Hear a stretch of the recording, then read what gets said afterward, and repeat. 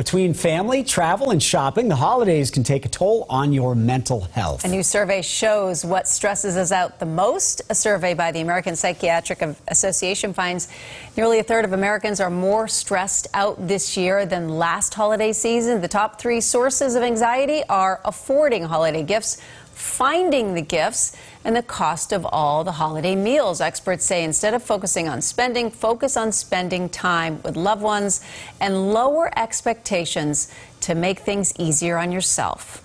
Just making sure that we give ourselves some self-compassion. That's going to be okay. It's okay to turn down some of those invites if they don't give us joy.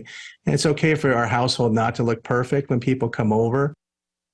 Surprisingly, the survey also shows only 1/4 of Americans say discussing politics with their families causes them stress. See, this is a nice break from all the political battling. That's right. Worrying about Christmas and the holidays. Worry about the gifts and all that stuff instead. Something different to worry about. Yeah.